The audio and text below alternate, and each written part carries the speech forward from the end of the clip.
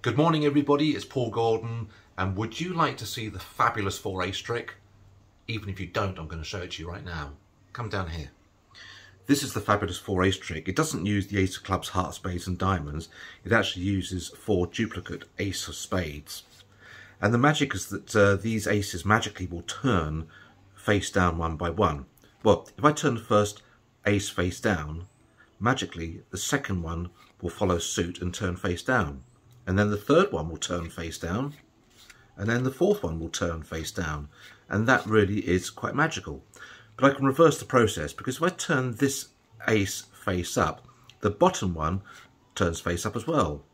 And in actual fact, all 4 of them will turn face up. But that's not the fabulous 4 ace trick. The fabulous 4 ace trick is when they change colour to 4 very different styles.